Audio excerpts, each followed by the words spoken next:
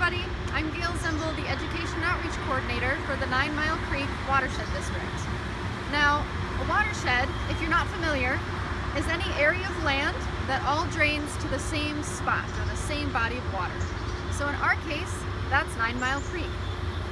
So all of the rain and the snow that falls hits the high points of the watershed or the boundaries and then trickles down to the low spot, 9 Mile Creek.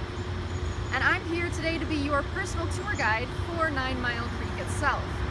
We're actually here at the source, or the headwaters, of 9 Mile Creek, and we're going to follow it downstream and see where it goes. So let's go. So here at the source of 9 Mile Creek, here at the headwaters in Hopkins, you can see that the creek's pretty small. It's pretty hidden in the trees, and people would walk right by it without noticing. So this is something that when you're taking a walk, or if you're ever up in Hopkins by Excelsior Avenue, you can look for that green sign and see if you can find the creek.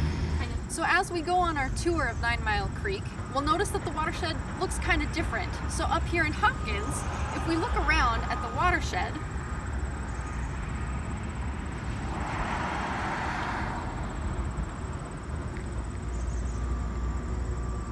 we notice that it's pretty built up. There's a lot of buildings and roofs and driveways, parking lots. We call all of those spaces impervious surfaces because water can't get through them and filter down into the ground.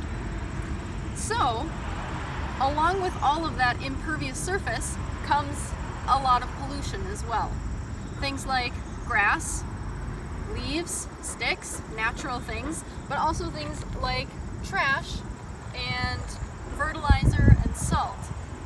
So all of these things end up in a drain or a storm drain like this one. And those drains go straight to the creek without getting filtered.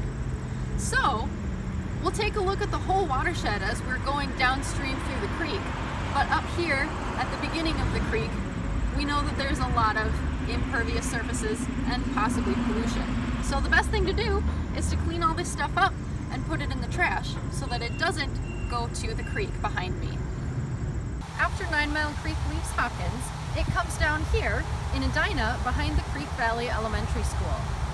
So it runs down underneath a highway or two and passes along through this forested area and winds its way down behind Edina High School as well.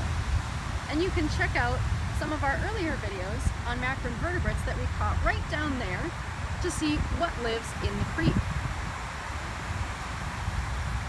But did you know there are actually two branches of 9 Mile Creek? That's right, so this is the north branch of 9 Mile Creek. Let's go to the other headwaters of the south branch and see where that one heads. So here we are at the second headwaters of 9 Mile Creek, and this one looks a lot different from our last headwaters. We've got more trees, we've got more grass and plants, so this is a little bit of a healthier watershed for our creek. Now, this creek part, or this branch, the south branch, comes out of Minnetonka Lake, which is just up this way. And then eventually it'll flow down through Edina Prairie and Bryant Lake, which is where we're headed next. And then we'll go a little bit farther down to where the two branches combine. So from where we were up in Minnetonka at the headwaters, now we followed the creek down here to Bryant Lake Regional Park in Edina Prairie. And this is a really fun park to come to with your family because you can have a picnic, you can go fishing, you can go swimming. Behind me you see the swimming beach, and they have lots of hiking trails as well as a dog park. So with the creek coming through here, there's all sorts of things that you can come and do to explore the lakes and the creeks in the Watershed District.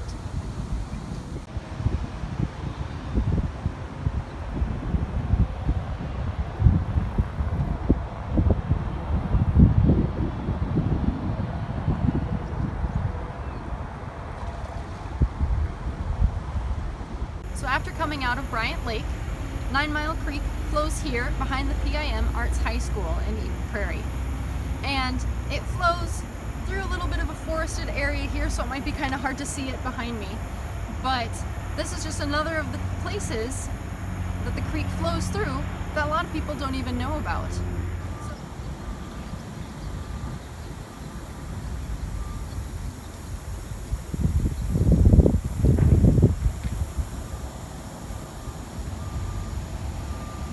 So we looked at the north branch and the south branch of 9 Mile Creek, but here they are coming together to form one creek that comes into Normandale Lake.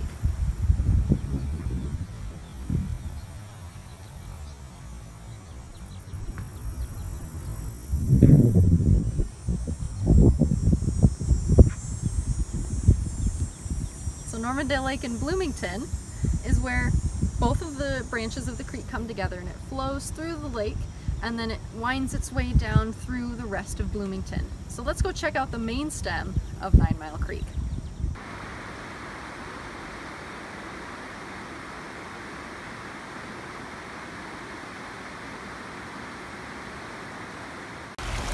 So after the two creek branches come together at Normandale Lake, 9 Mile Creek winds its way through Bloomington and comes down here through Moyer Park in Bloomington.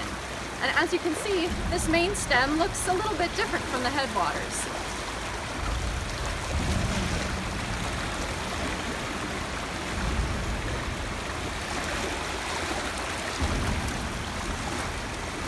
It's definitely wider, it's faster, we can hear a lot more water running through it, but where does it end up going?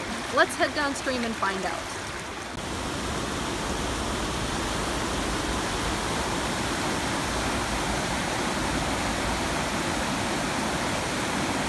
Part of our duties at the Watershed District is to also monitor 9 Mile Creek and see how healthy it is using different stream parameters. So we use things like the swamp station here to monitor those things. And inside there's a bunch of equipment that monitors things like stream flow, how fast the stream is going, and other parameters like dissolved oxygen, phosphorus, even a little bit of salinity as well.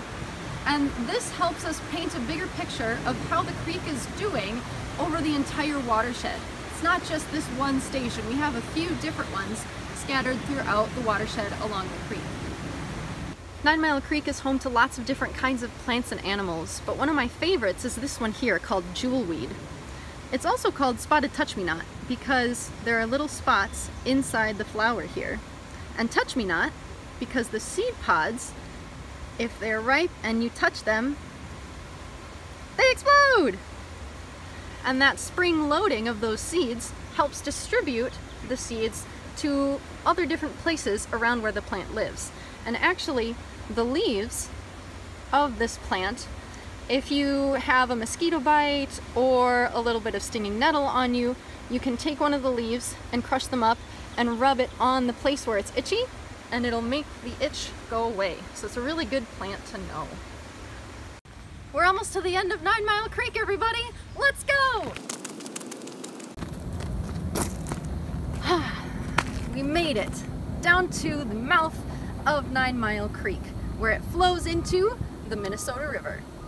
And we are right now standing at the backwaters of the Minnesota River, and you can kind of hear traffic just a little bit that way, and that's where the actual Minnesota River is. But there are a lot of great plants around here and birds and animals, so this is a really great walk if you can ever make it down here with your family and friends. So the Minnesota River, which 9 Mile Creek flows into, leads to the Mississippi River. And they come together at the confluence, or Bedote, at Fort Snelling, a little bit past the actual fort itself. But if you've ever been down there, you can go and see where the actual rivers come together, the Minnesota and the Mississippi. So once they combine at Bedote, then they flow all the way down to the Gulf of Mexico. So anything that we do on land here impacts all of those river systems as well as the Gulf of Mexico. So we need to be really careful about what we do on land, in our houses, on the streets, and also in our nature areas too. So, based on all of these things that we've seen today in the tour of 9 Mile Creek, what places do you live close to on 9 Mile Creek? It flows through a lot of different cities. We started up at Hopkins and it flowed through Edina. And then we also had the south branch that started in Minnetonka and flowed through Prairie. And then they come together at Normandale Lake in Bloomington, and then they flow down here to the Minnesota River. So hopefully you have a spot that you can access 9 Mile Creek and make some cool new memories yourself. Thanks for watching, everybody.